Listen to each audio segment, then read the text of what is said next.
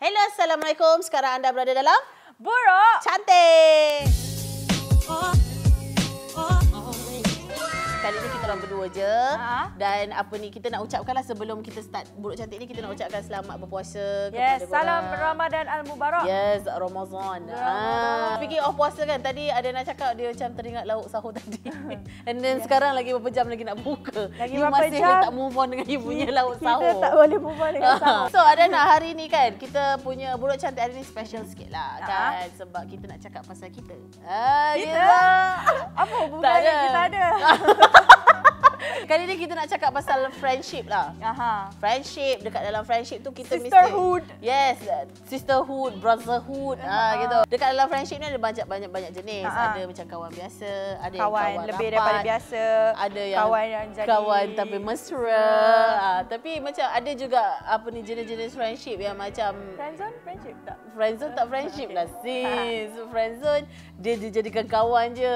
So dia je yang anggap orang tu friend, yang ini tak anggap orang tu friend. Bertepuk sebelah tangan lah. Yes. When it comes to a friendship kan, macam I selalu macam terfikir apa tahu.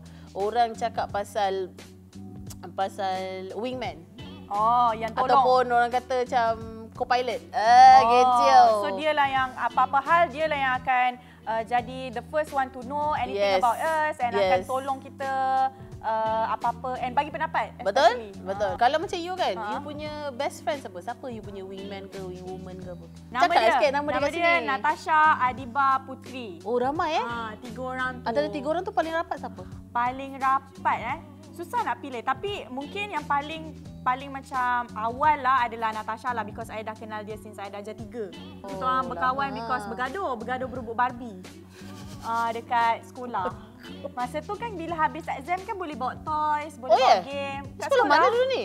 Kan bila habis sekolah macam dah habis exam, okey boleh bawa game, board games ke apa ke. Yelah, tapi tak adalah bawa toy, bawa Barbie, tak adalah bawa. Maybe masa tu saya dah darjah 3, so bawa Barbie. I tak ada Barbie, tapi orang Natasha ada Barbie. Lepas tu tak macam mana entah kita gaduh pasal Barbie tu. Siapa nak pegang Barbie tu? Something like that lah. So lepas tu kita turn out to be best friend. Oh, so nice. Tapi lepas tu ada je banyak gaduh-gaduh benda remeh-temeh pasal berebut nasi lemak.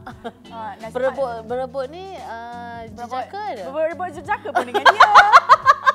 Oh my god, tu sumpah lah. Macam Mamat ni bagi surat ke aku, tapi bagi juga surat dekat Mamat ni lah nak dua. Mamat ni nak dua. So macam kita dengan Natasha macam jadi siapa sebenarnya?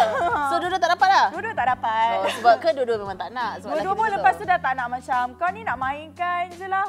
Maksudnya tak betul lah. Ya Allah, lawak lah. So sampai sekarang lah dengan Natasha? Ya, sampai sekarang Natasha, Adiba, Putri sekarang dia belajar dekat UK. So macam jarang lah jumpa. Tapi Natasha, Adiba still ada je dekat Shah Alam. Okay, sebab macam you macam ada 3 best friend kan? I ada banyak best friend. Tapi yang paling rapat sekali, I ada 3 lah.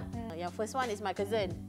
Walaupun dia cousin, tapi kita orang macam best friend tau. Dia je satu-satunya manusia yang I paling rapat gila babeng daripada kecil. Dekat ke umur? Dia muda setahun pada I.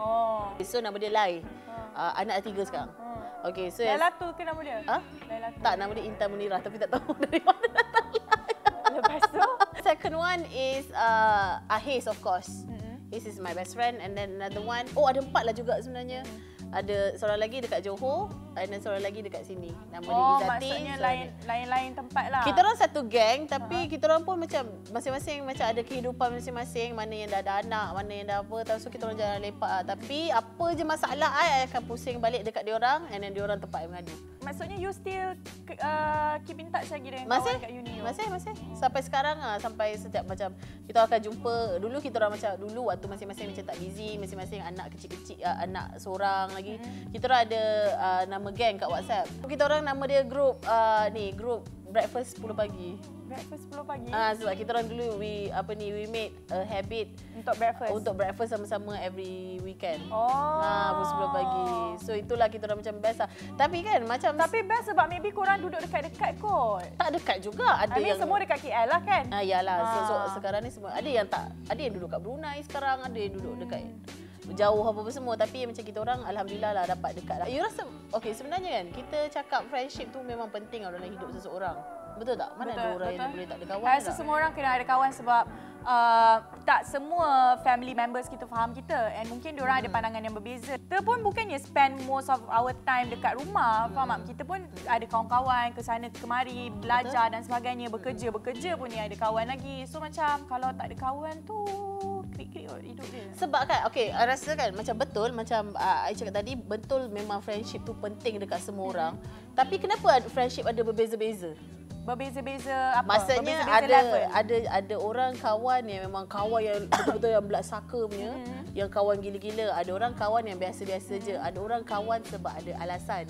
Oh, ada yang kawan alasan? Ada untuk kepentingan sendirilah. Ada yang kawan macam itu kan. Maybe itu regardless dia nak cakap benda tu genuine or tidak, tapi still benda tu I consider benda tu friendship lah. Tapi kenapa berbeza-beza macam tu walaupun kita tahu benda tu penting? You rasa sebab apa?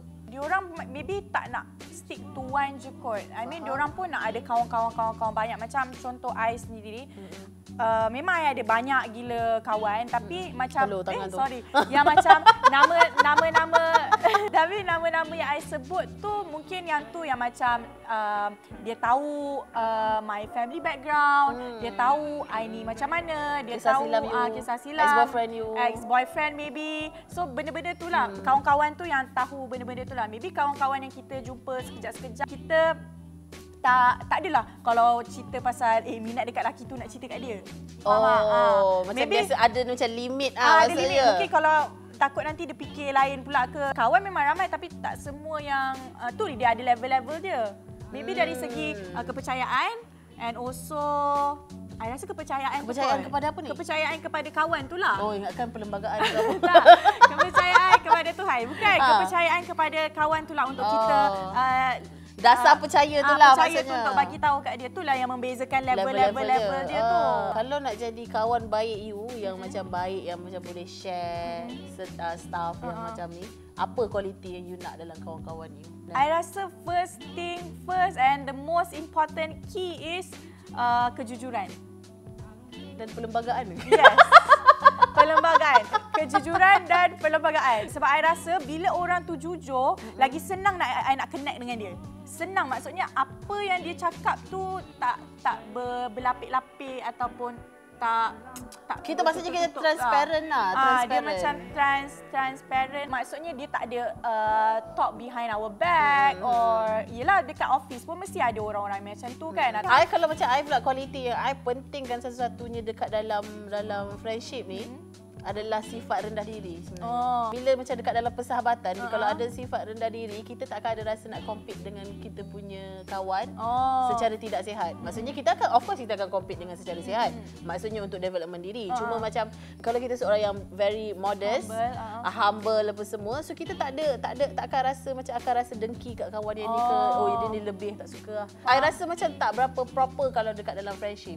So sikap rasa rendah diri, sikap rasa macam kita nak berkawan dengan seseorang tu sebab diri dia, itu penting I rasa sebenarnya kalau ni. So sebab macam orang-orang yang macam I dekati pun untuk jadi kawan adalah semua yang so far yang I rasa yang tahan dengan I, yang I boleh bertahan dengan diorang dan diorang boleh bertahan dengan I sebab kita masing-masing ada sifat rendah diri tu sebenarnya. Maksudnya dia willing to help you and willing macam tu. Sebab maksudnya dia berkawan dengan kita tidak ada alasan. Bukan ada sebabnya lah. Yes, betul. Itu yang pentingnya sebenarnya I rasa dekat dalam friendship. I nak tanya dengan you, apa benda kan yang you dengan kawan-kawan you tak boleh lupa? Pengalaman yang tak boleh you lupa? Pengalaman masa dekat uni lah, masa I diploma dulu. Baru lah juga ni, tak lama. Boleh lah. Masa I dekat Jengka dulu, Jengka dia punya campus agak lama. Dah pergi? Dah pergi kan? Yes. You tak tidur sana kenapa lah?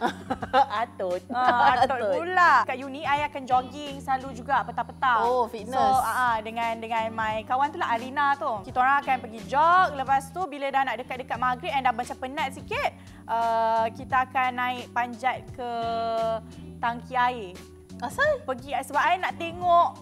I suka pergi tempat tinggi tau. I suka panjat, I suka nak tengok.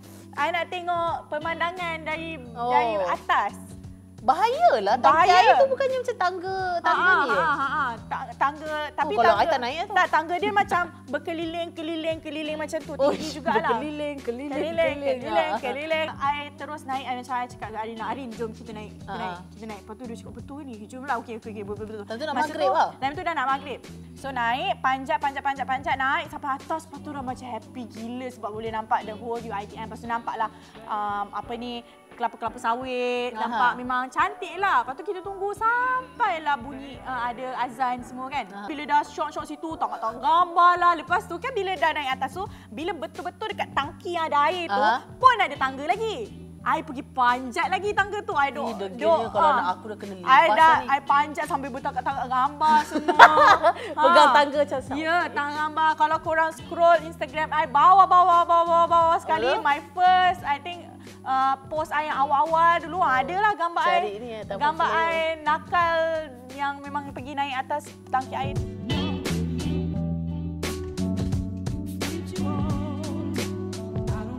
Tapi banyak juga benda yang nakal I buat dengan Arin lah. Arin and also my housemate, my roommate dulu pergi curi basikal. Adakah Adriana seorang remaja yang patut kita contohi sebenarnya? Dekat Jengka tau. Dekat Jengka tu memang dah lama. Jadi dia banyak sangat ada kawasan basikal yang banyak-banyak yang dah reput, yang dah karat semua tu. Sebelum ni memang ada owner lah. Tapi owner tu pun mungkin dah habis belajar ke ataupun dah tak guna ke. So dia punya tayar mungkin ada yang dah flat and dia punya rantai dah tutup. So kita orang gigil tau.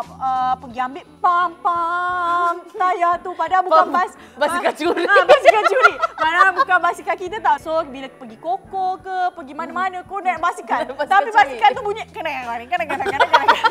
Basikal yang dah macam tu lah. Try ambil minyak masak, try nak bubur, nak kasih dia macam cantik balik lah. Effort gila sekolah. Tapi basikal curi. So kalau you pula? Kalau I pula, okay, I would like lah macam, okay, I would like to dedicate this episode dekat I punya arwah best friend I, Allahyarham Eliana binti Ismail. Sebab kita orang kawan daripada I form 2 sampai habis sekolah, sampai masuk uni. Okay, so waktu I dekat uni, I dapat khabar berita dia dah meninggal. Masa you kat uni? I ada paper, so I tak boleh balik. Oh my god. So macam dia best friend I, dia best friend yang macam paling gila babi rapat. 10 tahun dah dia dah meninggal. Meninggal sebab? Car crash. Car crash, dia macam meninggal on the spot lah dekat situ juga. Perempuan. Nah, bila dah nak ke bumi apa semua, I tak sempat balik. Sebab I ada paper kat KL, tak sempat lah. So I remember dulu macam kita orang dulu pun nakal juga, macam banyak juga time sekolah tu kan. So macam tapi dulu dia macam tomboy. Lepas tu dia nak jadi perempuan. Lepas tu bila nak jadi perempuan dan nak jadi perempuan yang proper apa semua, kebetulan sebelum tu her mom passed away. So dia akan macam dia akan datang kat rumah I, dia akan panggil my mom, ibu nak minta tolong boleh tak Yana nak beli baju proper yang perempuan. So macam kita orang rapat lah sama-sama. So macam banyak benda yang best dengan Yana ni, because macam dia sangat-sangat, macam I cakap dia sangat-sangat humble, yang memang tak ada, sejak daripada dia tu I letakkan kualiti dia tu dekat semua kawan-kawan I.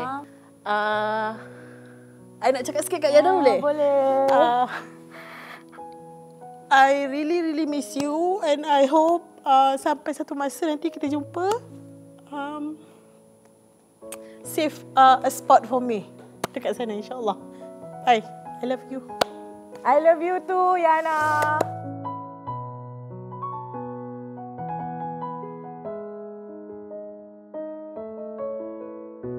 Thank you, Yana. Okay, nangis aside. Sebenarnya hari ni ada orang nak kasih kita hadiah. Sebab apa I cakap pasal friendship adalah disebabkan ini. Mari. Terima kasih penjual kek batik official Tinker Studios. Jangan lupa beli kek batik dia. Kek batik Ida Vok resepi tradisi. Yes, si Adana kita ada Chubaka. Wow. Kalau yang betina nama dia Chubaka Rina. Ataupun Nur Chubaka. Tapi siapa ni sebenarnya you? You bukan you semua. Okay, I try buat. 1, 2, 3. Macam mana bunyi dia macam tu Oh, okey. Rupa-rupanya kau. I rasa Chubaka ni Melayu lah sebenarnya. Sebab Baka? Apa Baka? Okey, taklim. Okey, so yes, kita dapat ni. patung Chewbacca ni.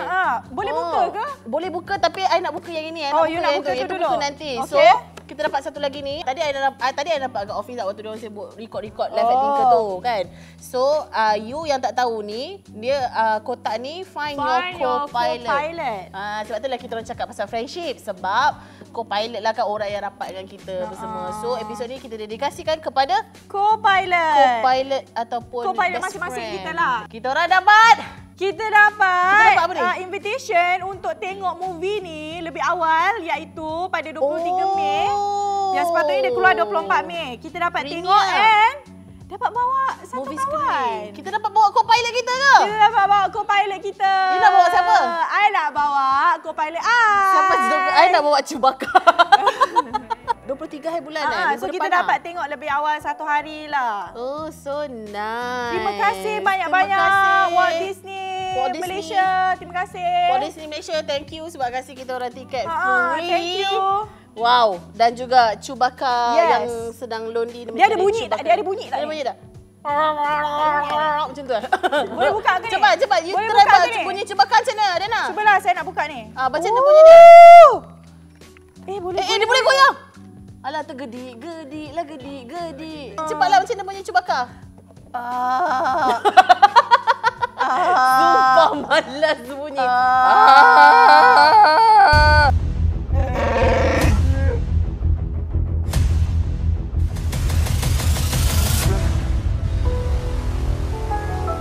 So korang make sure korang pergi tengok apa ni Solo A Star Wars Story ni pada 24 Mei, tak lama lagi. Bunyi dia macam tanglong. Iyalah. Thank you Adana. Thanks. Make sure korang pergi tengok sebab kita nak pergi tengok dekat dia punya movie screening nanti. Siapa nak tengok Adana punya co-pilot boleh datang tengok. Boleh tengok. Aduh. Siapa nak tengok siapa punya co-pilot? Boleh tengok. Okay, Adana, sebelum kita berpisah dengan diorang, make sure dekat komen bawah ni selain daripada korang kecam kita orang yang cakap kita orang nampak malas bila duduk ataupun audio teruk, korang boleh komen juga apa benda yang pengalaman yang korang tak boleh lupa dengan korang punya best friend ataupun co-pilot ataupun korang punya wingman ataupun wingwoman. Apa je cerita, bagi tahu kita orang nak tahu juga. Yes. Seperti biasa Adana. Seperti biasa, jangan lupa follow kami dan subscribe kami di Tinker Studios and tengok semua video-video yang ada dekat Buruk Cantik. Jangan lupa tengok. Kita ada Live at Tinker, kita ada Buruk Cantik, kita ada Buruk Cantik dan kita ada Buruk Cantik juga. Lain semua tak payah. Dua tu je. Bye. Bye.